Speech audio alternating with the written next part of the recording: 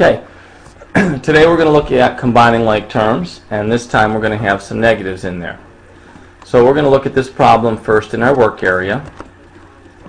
And we can see there's an x squared, so I put in an x squared, and then a 5, and then next we have an x, and then there's an x squared, and that's what I saw a lot of people do, except that term was not an x squared. After the x, it's a minus x squared, so I need to take out an x squared, then put in an x, and last put in an x squared. And you see what I'm left with, an x squared, 2x's, and a 5. Let's take a look at what we draw on our paper for that.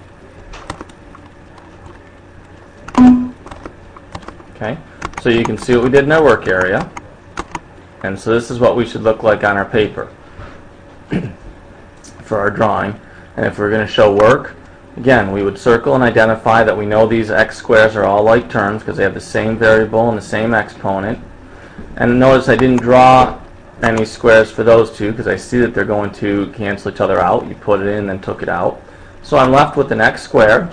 Then I look for my x's. We see I have plus x and plus x. So that's plus 2x's, and last I have a 5. Remember, this is called combining like terms, and we do that by adding our coefficients. With this set of numbers or blocks, though, we're limited to a certain set of numbers. Take a look at this problem. I put in 3x squares, then I put in 4, then I want to take away 5x squares. Now I can't take away 5x squares because there's not 5x squares in there. Okay, and this is what used to happen when you were in 2nd and 3rd grade. You couldn't take a bigger number from a smaller number. But let me introduce you to our new set of blocks, which include integer blocks. So now we have positives and negatives. So when we deal with this one, we're going to put in 3x squares.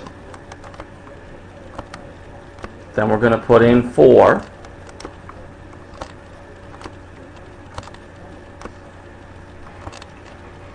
Then I'm going to put in 5 negative x squares. I'm not taking out 5, I'm putting in negatives. So there's my 3 negatives.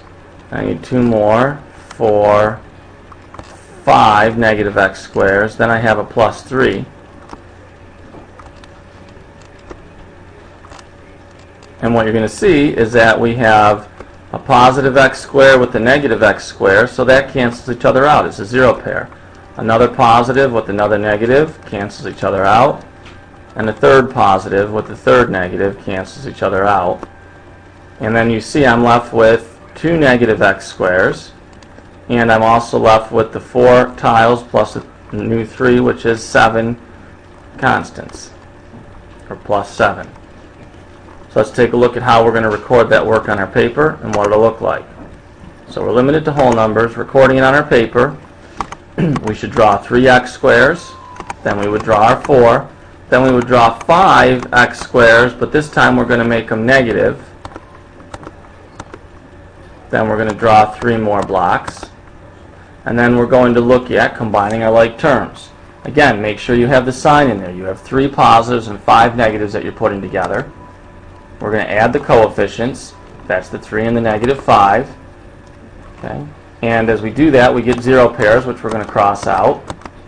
And you can see that the negative win by 2, so that's minus 2x squares. And then you're going to have plus 7. And that's what your note should look like on this page.